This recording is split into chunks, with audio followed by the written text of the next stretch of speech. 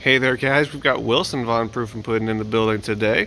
Wilson is now 8.5 months old and he's learning how to yield nicely and walk and pace next to a bike.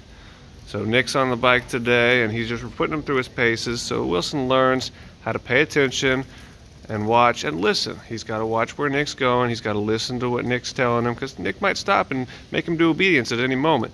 So he can't just go about without listening to Nick. But also, he's got to learn to pace. Very nice. So you see Nick's putting him through a couple of obedience routines here, sit down, and then right back to walking next to the bike. So it's very important that Wilson learns how to turn left, right? When Nick makes those left-hand turns, we don't want Wilson to be running up under the wheels or hugging his leg.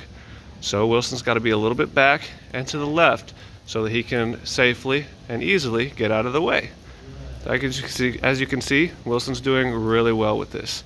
Pacing alongside Nick as he slows down, and then in a second Nick's going to speed up, and Wilson's got to learn to pace. So this really helps his focus and attention because he's having to watch where he's going and pay attention.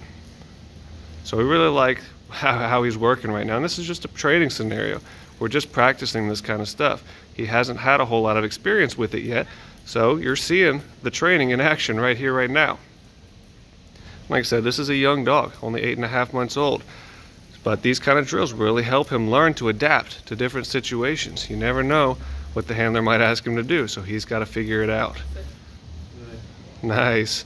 All right, guys, we're going to wrap it up right there. Get on to some more practice and some other drills. It's a little update of Wilson at 8.5 months old.